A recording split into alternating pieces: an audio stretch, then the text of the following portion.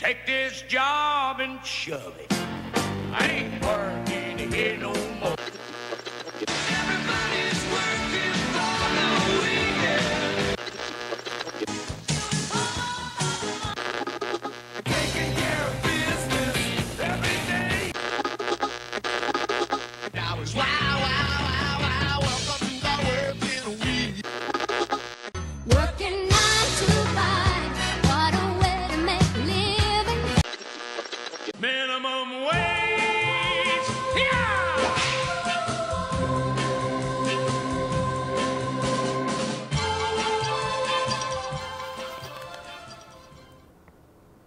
Okay, well, welcome to the Working Lunch, and this is actually our new home. Our new home. Congratulations. Welcome home, Jeff. So we're still broadcasting on the radio as well. So, Yes, we are. But for those listening on the radio, we are here in a new studio and filming it as a TV show now. Where before we were at the radio station and we would film it for the show. Now we actually have a set and a studio here. We're getting very fancy. It's We're been a getting couple pretty of years fancy. in the works, but you know what? It happens when you become popular. Well, we want to thank the folks. people have that, spoken. That's right. The people have spoken.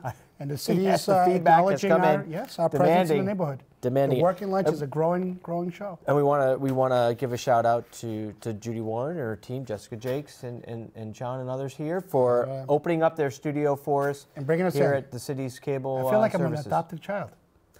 We're new here. We got a brand new family. We got a new family. We're Brand moving new in. family. I'm It's excited about it. It's like when Willis and the other Arnold. were adopted by Mr. Drummond. Different right? strokes for Mr. different D. folks. Yes. So we want to thank the folks for Can adopting. you see the background?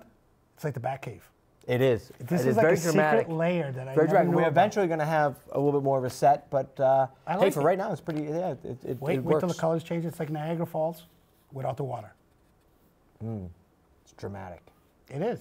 I think I it's like it. wonderful. And we're going to have a great show to kick it off tonight. That's too. right. We got a great show. Yeah, we've We've got some great guests, a we got couple of great guests here. programs here today to welcome the inaugural show on TV, radio TV, In the call new it? studio. in the new studio. Breaking in the new studio. In our new crib.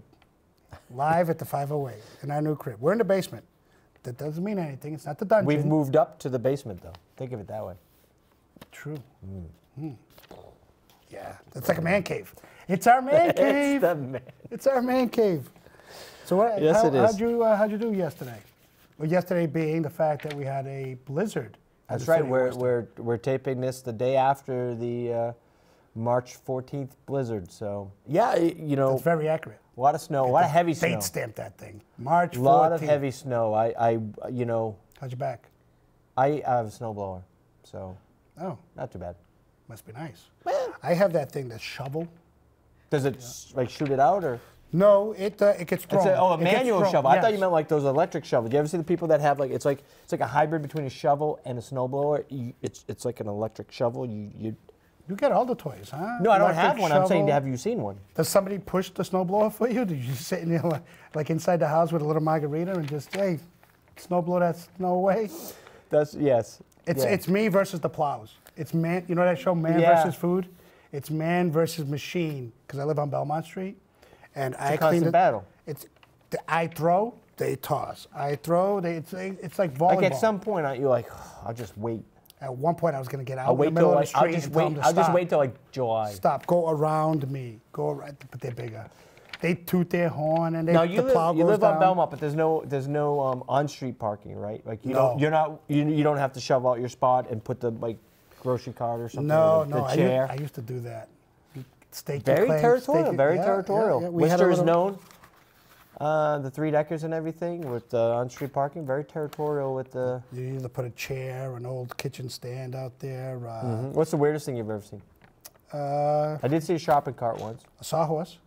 Oh, well, that looks like legit. Yeah, that actually looks, and I think they painted police on it. But I knew my neighbor. No, he wasn't police. You could sell in Worcester like signs that say this spot reserved, by homeowner, and sell them. And yeah, That's somebody, a business. You're welcome. and somebody would take it and move it to their spot. So you're right. So you don't have to actually sell it. It wouldn't- You just have them out in general. you just put them out there. People would take them. But no, it was pretty adventurous. I got to say, this morning schools are canceled again. So Tuesday, Wednesday, kids are on, what is this, March vacation. They had Yeah. February vacation, they get April vacation. Now they have the winter snowstorm. Yep. Yeah, I just hope they don't have to go too long during the. Blizzard of 2017. Nothing like the Yeah, blizzard really. of 78, but it was all right. Yep. So here we are. So here we are, and we have a couple guests joining us. Well, it might be a good time to bring them on and Yes, we introduce them. do. And I'm excited about these because actually not only are you here for our first show, but you're also my official first guest that I've ever invited to the show. Jeffrey usually takes care of the The itinerary. booking, I do the booking. He but- does the booking. But he's given me carte blanche to do some of the things that I do as a co-host. Like, you know, he has the first chair, I have the second chair, and we'll deal with that later on. But in the meantime, welcome to the show. I'd like to welcome Melanie Perrault LaBeouf and Amaris Gonzalez from Bottoms Up here in Worcester. Bottom line. Bottom line, not bottoms up, bottom line. And you guys have, you know, I just got to find out about you guys just a little while ago as a byproduct of a communication that we had. I didn't even know you were here in the city of Worcester and was just so taken back by the great program that you have. I was so excited to have you here. And maybe you could tell our general audience a little bit about what you do and where you're from and what are the programs. Melanie, let me start with you. What is Bottom Line all about? Well, thank you for having us at your man cave. You know, we're quite flattered that we're your first guests, but I joined Bottom Line about 4 months ago. Bottom Line was founded in 1997, so we're actually celebrating our 20-year anniversary. And it was founded in Boston. So our national office is right on Milk Street in Boston, and we have a big office in Jamaica Plain. Our second site was Worcester 8 years ago, so about 8.5 years old here. And Bottom Line started off as an access program for high school students. Okay. So we typically, our first class, we took 25 high school students. We recruit them in their junior year. We work with them throughout their senior year with their college list, applying for college, SAT prep, scholarship writing, start to finish, and then once they get their acceptance, what's the best choice for them? Sure. But we're more than just an access program. We actually follow them through college too. So we have what's called the Success Program. So we have counselors that visit them on campus there, which we can talk about a little bit more Sure, of course. later. But Amaris is our access manager right now. So she's in the process. Right now we're recruiting a class of 135 high school students to become our next class. And are you currently working with the Worcester Public School System? Yep, Worcester Public School System, and then of other nonprofits in the area. We just spoke at Worcester Youth Connect, Okay. and we have partnerships with a lot of other nonprofits and some other schools like Abby Kelly in the area. True. So we work, you know, with the AVID program and go into the AVID classes. And all of our students are low-income first-generation students. Okay. So Now you mentioned that you've been in Worcester for Eight eight and a years. half years. Yep. Where are you located in Worcester? we're right on Southbridge Street, so 40 Southbridge Street. Okay. So it's, you know, 2 Right blocks. next to Hanover? Yeah, right next to the Hanover, just 2-3 blocks from here. So it's easy, it's very accessible for our students, so Sure. they can take the bus there. Our access programs, students usually meet with our counselors after school, and then a lot of our college students come in during break or just to meet with their counselors if they need help during the winter time or over the summer Okay. too. I understand that, Amaris, you were a participant in the program? Yep. So I was, excuse me. So Sure. I am from Worcester. I went to Burncoat, so Worcester WPS alum. I was also part of AVID.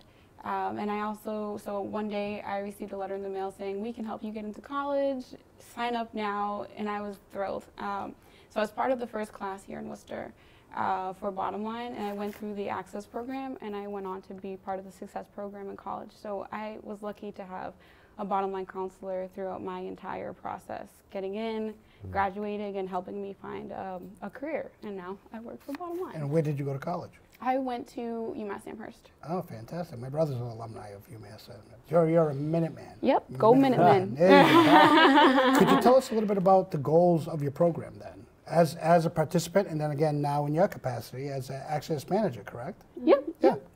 So we are trying to support students just bridge the gap. So we are helping them with the college application process now and Access, and that's anything between applications, the Common App, providing fee waivers, also filling out financial aid, FAFSA, IDOC, CSS profile, all these really There's complicated. A lot to it, obviously. Yeah. And then also just analyzing award letters, making sure they're making great financial choices for themselves, also for their families, and then hopefully helping them make a deposit by May 1st. So once they get into college, then it turns over, the Access point becomes more of a retention. What's the program kind of entail there? You'd mentioned campus visits. What's some other things? Yep, so we have 25 target schools within Massachusetts. So a target college has a lot of our students going to. They help with financially. One of the goals of the program is for our college students to not graduate with more than $37,000 in debt, because they are first generation low income. Mm-hmm. We don't want them returning home with $80,000 in loans. So once they're in our success programs, they visit them on campus, usually 2 to 3 times per semester. So we have students at UMass Amherst, Worcester State, Holy Cross. Like I said, there's 25 different Access programs. So typically our office is kind of minimal, bare staff during the week, except for our Access and myself as a site director. But they're just meeting with them, helping them, how our class is going. We have what's called the DEAL model. So it's a way to talk to the students. Do you want to talk about DEAL as a counselor for success? Sure. So prior to my role as Access Manager, I was a success counselor. I went to visit students on campus, and we would focus on the DEAL model, which is degree, employability, aid, and life. So for degree, maybe like time management, study skills, speaking with professors, getting involved, employability, working on resumes, networking, internships, aid, financial aid, and life. Struggling with roommates or struggling with the culture on campus, or trying to balance work and life. Ultimately just offering support, and we send these fun things called care packages twice a year during probably the roughest time during the semester, midterms, with a box full of cavities, so so we have snacks and candy, a bottom line gift, so maybe like a laundry bag or a soup bowl and a card. So it sounds like to me like you have a robust menu of support services that you have for the members in your classes. Mm-hmm. Is this what helps differentiate you from any other Access type programs or things of that nature? Yeah, I definitely think that, because there's a lot of Access programs in there. So, our slogan is get in, graduate, and go far. There's a lot of people that help them get in, but there's not a lot of people that do what we do in the Success program. So, the first 2 years is Success. In college, the second 2 is careers. So we have kind of divided out our college program into Success and careers. So our career program works with them with resume writing, internships, all that fun stuff, and helping them get jobs once they graduate. So I really think, last year as a whole, bottom line for Worcester had a graduation rate of 83%. So 83% of our college students graduated. If you look at national average, low income first generation, it's less than 30%. If you look at just, average everyday student, it's a little above 50. So the fact that we're graduating, our classes in Worcester at 83% is, amazing, and it's because of the work our staff does. It sounds like it would be pretty difficult though to have representatives at the 25 different schools. Are they assigned like the success managers or success counselors? Are they working with the same students, kind of the same campuses? Yeah, so all of our students are assigned as success or career counselors. So we have a success team and a career team. So success will work with them freshman and sophomore year. Again, career is junior and senior. They have the same counselor that is working with them.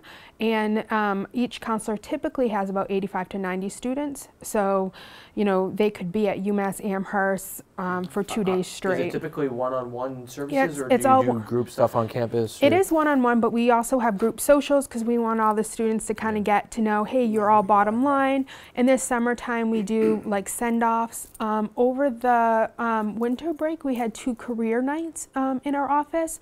So people that are looking for internships or just, looking for jobs. So we had a STEM career panel, and we also had like an all majors career panel. What's what's like some of the biggest reasons young people drop out?